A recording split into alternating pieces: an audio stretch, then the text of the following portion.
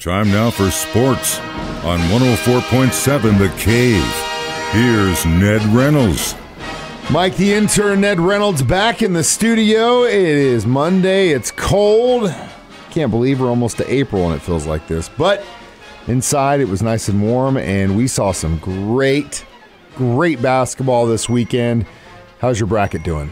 Well, I didn't fill one out, but you didn't get one done. Hold on. Don't interrupt. I played them game by game is what I do instead of filling out the bracket that way. I don't get surprised, but the game by game I did okay. Nonetheless, this has been some very, very good basketball, and the referees have really let them play. This action is so physical, I can't believe it. Might as well be a football game out there, shoulder pads and helmets and all that sort of thing, because they're really just a physical game underneath. There have been some really good games, some not so good.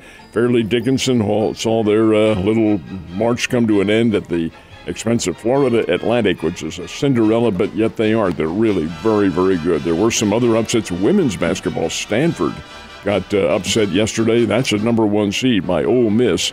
But over and above that, things are playing pretty much the way we thought they would, although two of the men's number one seeds are now out of there, Purdue and Kansas, but there are two remaining, and that's pretty much par for the course. Mm-hmm. Well, I did fill out a bracket, and we have a little pool, I think, 12 people here at work.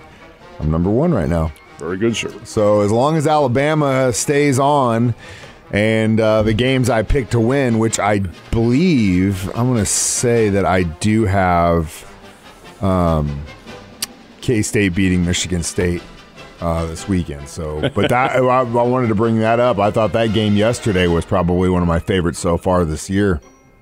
This is really good when Kansas State played extremely well, and they deserve to be where they are. They're not a fluke. They've been a national power all year long, and I think they'll carry that over. They're playing at Madison Square Garden in New York, and that'll be a terrific 2 days for them. At least we hope it's 2 days anyway. Yeah, and first-year coach. He's already got Big 12 Coach of the Year, so really good story for him. And again, I know I'm a big-time K-State homer, but it's good to see those guys doing what they can do. He also has an area assistant coach in Rod Perry, one of the Bears' very fine players under the Charlie Spoonhour era, who is out there helping him. Came over from Link Prep down in Branson. Okay. Oh, yeah, those late kids. This summer, yeah. And Rod's helped big time. That's awesome to hear. So any surprises for you this weekend? Yeah, the Fairleigh Dickinson beating Purdue, although Purdue, I didn't have them making it to the Final Four. But losing that early to Fairleigh Dickinson is only the second time that a 1 has ever lost to a 16. The other time was Virginia and Maryland, Baltimore County. But Purdue just simply, even though they have the big lead, doesn't play very well. That, of course, Fairleigh Dickinson's out of it now. Mizzou being dominated by Princeton. I really have to tell you that was a surprise to me because physically Princeton doesn't match up to Missouri. But here's the deal. About 6 or 7 minutes into the game, I thought to myself, boy, Missouri is in trouble here. Princeton's doing exactly what you do on defense. They took Kobe Brown right out of the game. He did finish with 12 points, but they limited his dominating underneath. And then Princeton hitting from three-point range, and they're very good at doing that. They were 12 of 33. That's 36 points from three-point range, and Missouri had 18 from three-point range, and therein lies the difference. And that really belies the way Mizzou has played this year because they've been a good three-point shooting team.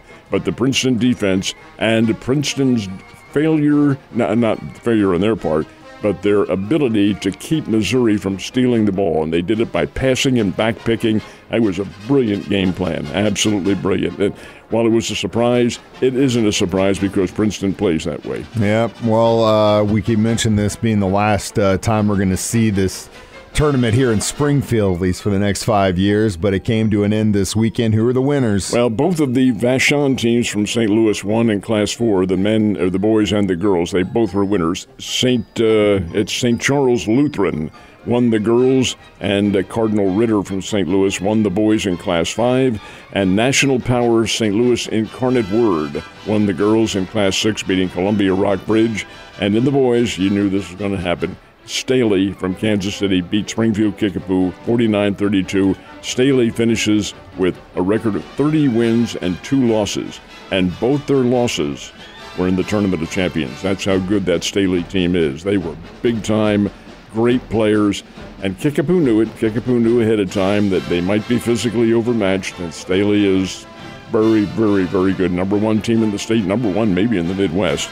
And so it's not any kind of an embarrassment at all. Nice effort by Kickapoo to get there.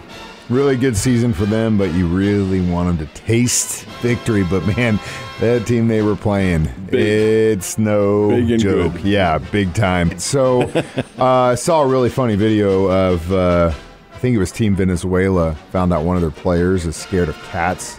And they, really? Yeah, chasing him down with a cat and a little carrier. I was dying. He was trying to hit him with a baseball bat. He is deathly afraid of cats. I can't remember who the player was.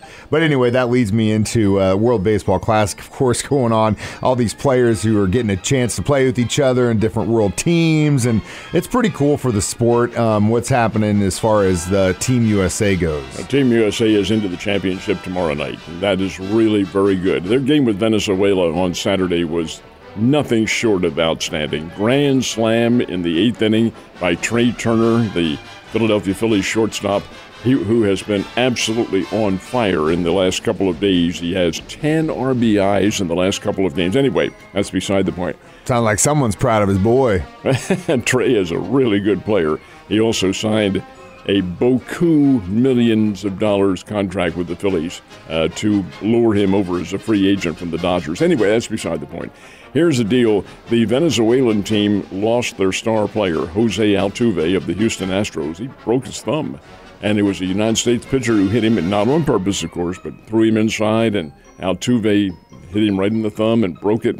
Surgery, out probably for at least half of this season, and that really hurts the World Series champion Astros big time. He's their star and their captain. The Venezuelan team was really, really good. All major leaguers, and most of them live in this country, but they are Venezuelan, so they played for the national team. Cuba last night, I've got to tell you, I was disappointed. They're not the Cuba of the past. They had a couple of major leaguers on their team, and there's a reason why it was only a couple of them. The rest of the Cuban players in this country were invited to play and said, "We're not doing it yet." Interesting. Hell with you people. Interesting. And so for instance, here's Sandy Alcantara, former Springfield Cardinal, Cuban, the Cy Young Award winner. You people can shove it where the sun doesn't shine. Interesting. That's how they think about the government. Anyway, Cuba loads the bases with nobody out and scores one run with nobody out in the first inning, and the one run is all they got. I knew then this game's over. USA will kick their behinds and did 14-2. 14-2. Turner had another couple of home runs last night. Adam Wainwright really struggled in the first inning, but got out of the jam and then pitched 3 more innings after that, had 4 innings. And Miles Michaelis came in to finish it up for the USA. Cuba never threatened. They just simply did not have the weapons to do it. It's not the Cuban team of the past. They're not bad players, and most of them are minor leaguers in this country who decided to play for their team and caught hell from the crowd. Crowd was a sellout, 35,000. Now remember, this is Miami, and they're playing, the stadium where they play is in Little Havana, so the crowd was very heavily Cuban, but they're all anti-Castro. Well, yeah, because they all left that country. Yeah, they're giving the Cuban. they got on a raft and got the hell out. Anyway, the bottom line is this, though. USA does win 14-2 and will play for the championship tomorrow night. MSU baseball team played this weekend? Yeah, they had the 10th-ranked team in America, East Carolina, played them in Greenville and lost all 3 games. I was kind of hoping the Bears might be able to take one of them. Came close on Saturday, lost 4-3 with a run in the last of the 9th inning, but other than that, had trouble staying with this team. And it was the Bears' pitching that evaporated to some extent, but they're hitting. This is a good offensive team that the Bears had, but East Carolina is a big-time ball club, and they were able to come away with the win. So East Carolina takes all 3 in this one, and Drury takes 3 out of 4 from William Jewell this weekend. Between that, the World Baseball Classic, all the basketball going on, it's crazy to think there was also some racing happening this weekend, but you know what? NASCAR is every Sunday. Who got the win? Joey Logano, running at Road Atlanta, which is the Atlanta Motor Speedway, the Georgia Motor Speedway, as a matter of fact, near Atlanta.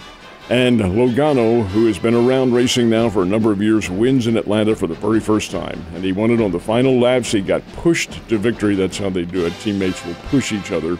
And Logano gets that checkered flag. So put him in as the winner of NASCAR for this weekend. Ned, you have a wonderful day, and I will see you tomorrow.